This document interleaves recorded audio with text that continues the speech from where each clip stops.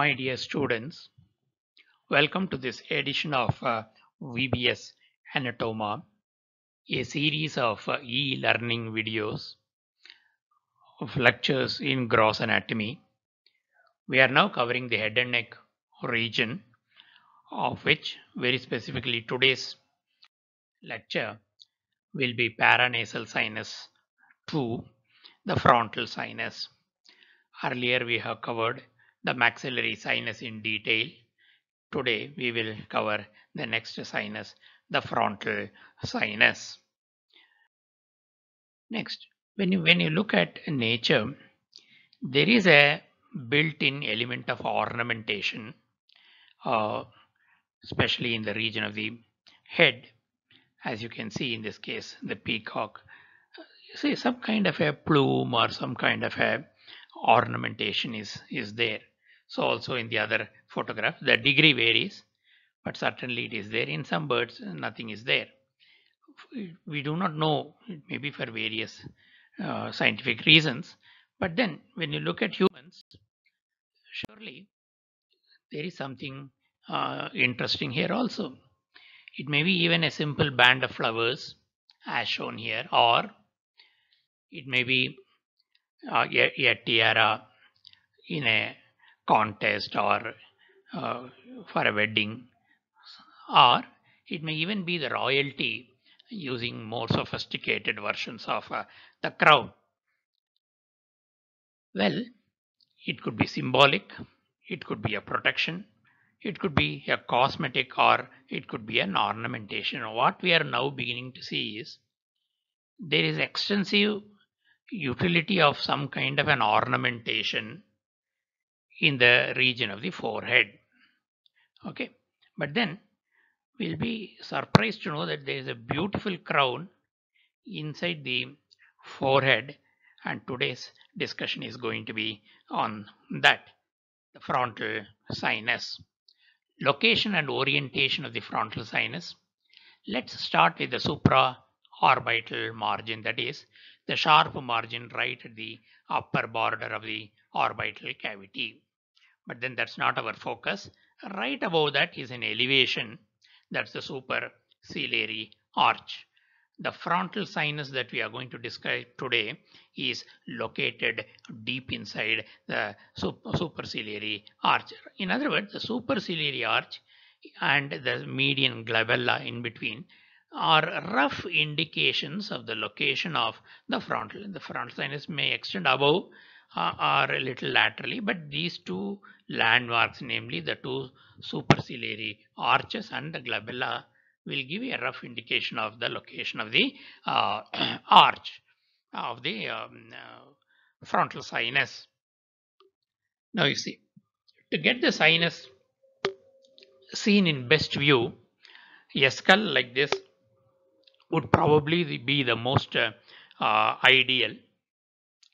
Here what we have done is very carefully we have removed only the outer table of the skull. We have reflected the outer table bone, and you can also now see the inner table, and more importantly on the this thing is the beautiful tiara or the frontal sinus.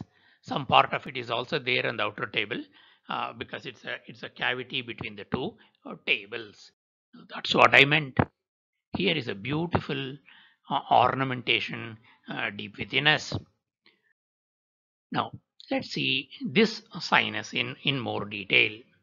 It's a crown-like area as shown earlier. It has lot of septa, but except for one, which will be a central septum separating the two sinuses, the rest of the septa are incomplete. In fact, even the central sulcus, the central septa may also be incomplete, so as to give continuity between the two sinuses.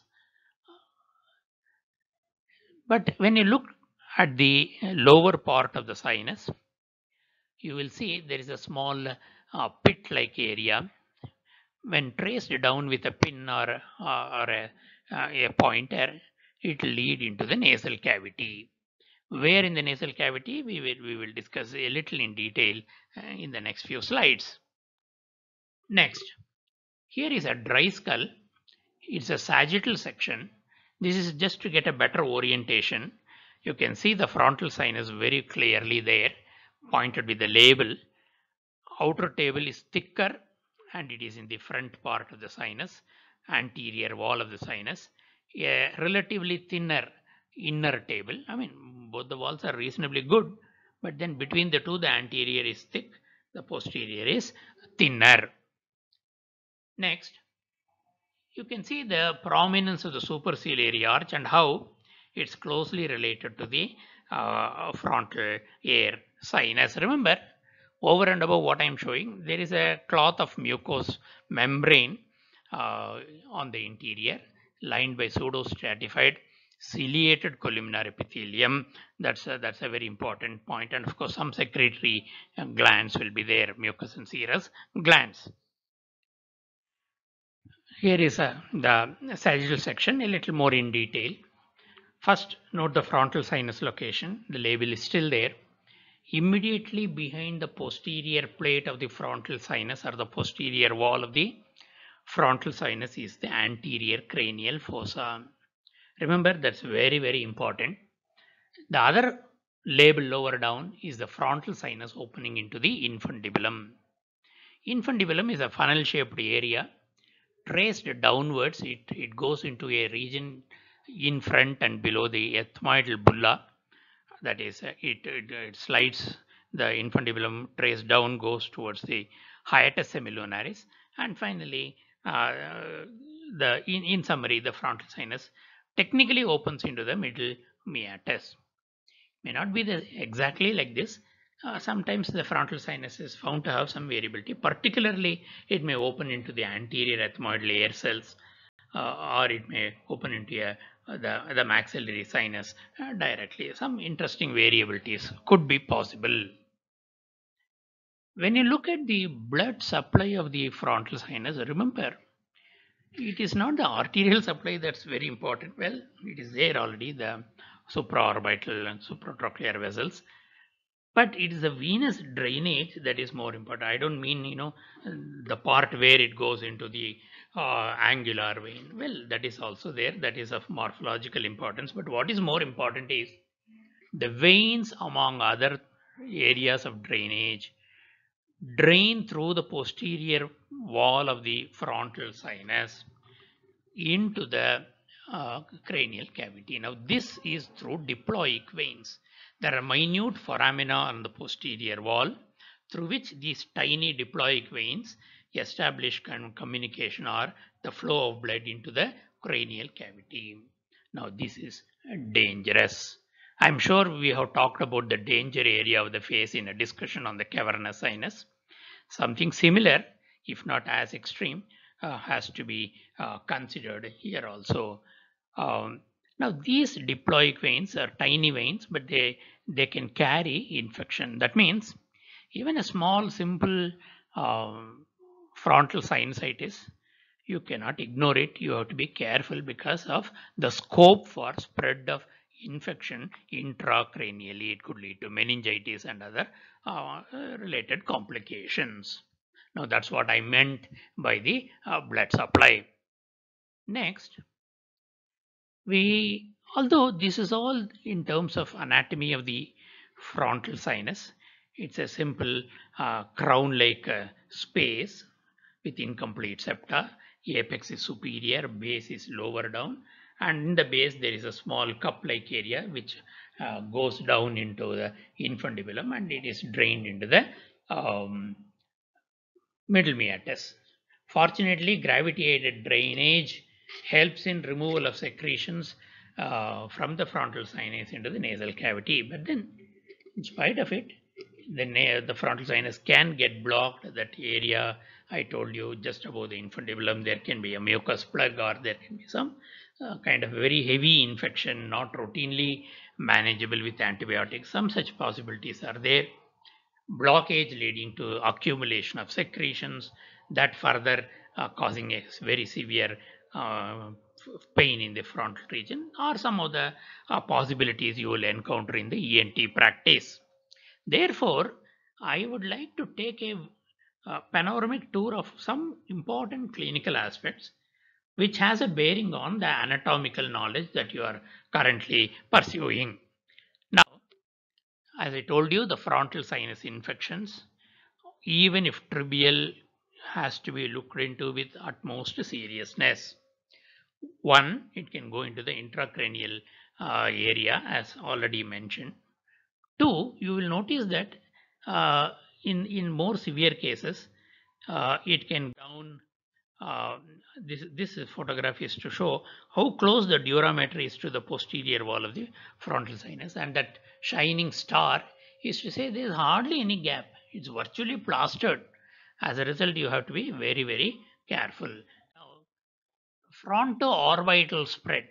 See, once the mucosa are in continuity, and if there is either an infection or more probably a trauma, it's likely that the infection can spread into the orbit, resulting in orbital cellulitis. The immediate muscles may be involved, and there may be ocular symptoms of an otherwise simple fascia frontal sinus infection. This is possible. In other words, slowly we are beginning to realize the sinus itself is quite simple in terms of knowledge and design, but the vicinity in which it is located, the strategic position in which it is located, makes it really, really calling for attention clinically. Similarly, just like frontoorbital spread, it could even touch the ethmoid. That is to say, uh, in the event of injuries in the frontal region, particularly in road traffic accidents. This is why we say wear a helmet. It is for your own safety. Next, this could also be a frontoethmoidal spread in the event of trauma. The fracture or the lesion may crack through the cribriform plate, and a simple sinus problem, um, or an injury in the frontal sinus by touching the cribriform plate uh, or anywhere in the posterior wall may actually allow CSF leakage into the nasal cavity. That's why I have put the possibility of CSF rhinorrhea as one of the possibilities in a frontal sinus injury. Now, you see, slowly I'm shifting from the word infection to trauma or injury, because one is simple viral or a bacterial or a fungal infection. Okay. Second is trauma, either alone in the frontal sinus, which is possible, road traffic accidents and other traffic accidents. Yes, it could also involve neighboring structures. So it may be along with the cribriform plate injury, or yes, part of the ethmoid bone injury. Now, CSF rhinorrhea is one of the possibilities, one of the possible manifestations of a frontal sinus infection. Remember, those fractures which I talked of are sometimes it could be simple, it could be comminuted, it could be involving only the anterior wall, it could be involving only the posterior wall, or it could be comminuted where both the anterior and the posterior wall are cracked into multiple bits. These are all some of the possibilities. Now, besides local uh, bleeding, well, there could be hematoma formation, no doubt, and accumulation of secretions, and pus, mucus, all these routine complications could be there. But sometimes it could even cause cosmetic damage and collapse of the frontal plate. As a result, there may be some disfiguration which may call for some kind of a plastic surgery, intervention. See, in other words, what we started as a very, very simple sinus in terms of anatomy is becoming more and more, is appearing more and more dangerous, primarily because of the important structures in its immediate vicinity, most important of which is the interior of the cranial cavity right behind, and the orbit immediately below and lateral to it. Next, as I told you, it's more common that the frontal sinus injuries, fractures, tears, laceration, generally they accompany overall injury of the face. So it becomes a component of the facio-maxillary injuries. Let's say, for example, in a motor car, you hit your face very dramatically on the steering wheel, and there is a huge hit, fracture, number of facial bones are involved. Well, possible that the frontal sinus walls are also involved. This is how you look at it. Now, this may not be any kind of a injury or an infection. This is an incidental finding. Normally, and I am just presenting it because I could get a specimen of this type. Normally, we say the frontal sinus is located in the frontal bone, the vertical part of the frontal bone. But books did give that a small part of it can actually extend into the orbital plate of the frontal bone, and this is exactly what is happening in this specimen. So I have shown not only the frontal sinus, I have shown the extension of the frontal sinus posteriorly into the orbital plate of the frontal bone. This is unusual. In other words, you have a piece of frontal bone uh, in the roof of the orbital cavity. Now, these are interesting variants you may have to remember. This may be of use when you use an endoscope and things like that. One point I would like to discuss in this slide is there are, see, basically we use antibiotics, we use nasal decongestants, we advise the patient of steam inhalation. All these conservative methods are initially tried to control sinusitis, whether it is maxillary or the frontal sinusitis or whatever. But sometimes, there may be need for surgical intervention in very difficult cases, not responding to antibiotics, and the acuteness of the inflammation is so high that by the time the patient reaches the hospital, the sinus is full and almost waiting to burst. And that stage, you have to do a surgical intervention. Fortunately, we have very powerful endoscopes which can do the thing. You can pass the endoscope from below into the nasal cavity and through that reach the sinus, drain. All that is possible, but there are technical reasons. You see, I may not be. It may be beyond anatomy discussion to go into technical logistics. Your ENT surgeons will tell you there are certain reasons why the endoscopy may not be possible, or it may be a failure, in which case you may have to go direct trephining. You'll have to create a burr hole, open the skin, remove make a small hole through the local muscles there, then drill a hole into the bone and release the pus. This is also required. That way, once there is a hole available, you can keep draining the pus until the situation comes under control. Later on, this burr hole can also be closed. This is one possibility. Remember, sometimes, very rare cases are there where the frontal sinus becomes a perpetual nuisance as an infection point for whatever reason, secondary to trauma, or there's a bead of infection that just refuses to disappear with antibiotics, in which case you may have to intervene for a more difficult surgical techniques. One of those well-known techniques is cranialization of the frontal sinus. They will remove the entire posterior wall and allow the dura to pop forwards once in a way. It's not a very common thing. It's a matter of anatomical interest. Sometimes this may also be required, is what I am trying to say. Next, this was a general overview of the anatomy, and more than the anatomy, the clinical anatomy and its relevance in the ENT practice is what I tried to highlight in this particular video. I'm sure you students will have some doubts or clarifications. Give me a note on my email ID. I have mentioned it here, or since I'm posting it in YouTube, there is a blog area immediately below the YouTube, and you write down your queries, and I will answer these queries to the best of my ability.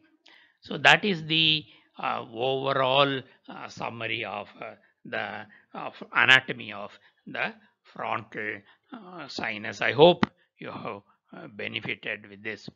Uh, to get a continuous information about more videos being added to this channel, VBS Anatoma, students may consider subscribing to this channel.